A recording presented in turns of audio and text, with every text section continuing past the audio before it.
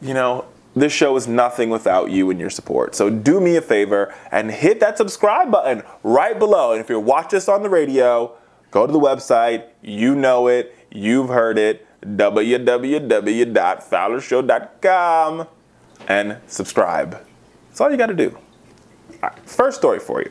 So a new study indicates that by 2040 or by 2045, we will no longer be the top species in the world, right? Like, we're going to create our own demise. This is wild. So a new physicist has sort of come up with this study, Louis Del Monte.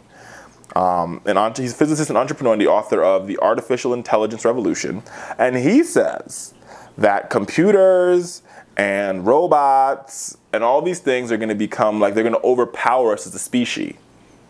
And then we will no longer, you know, be the most powerful and the, you know, the most, like, highest level species. There'll be this artificial intelligence above us. So we'll be like dogs, and I guess we'll be like the computer's best friend. Yikes. Ay caramba.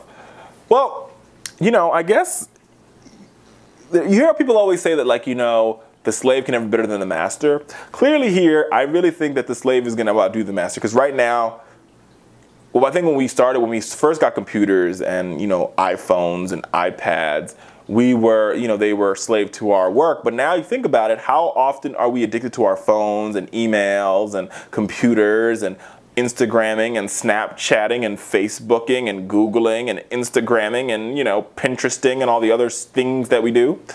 So because of that, I can sort of totally see how by 2045, we could be in a world where we're no longer number one. Computers are number one. And they're already starting to be. Like, think about how many things happen in our lives that we have absolutely no control over. Like, no control over.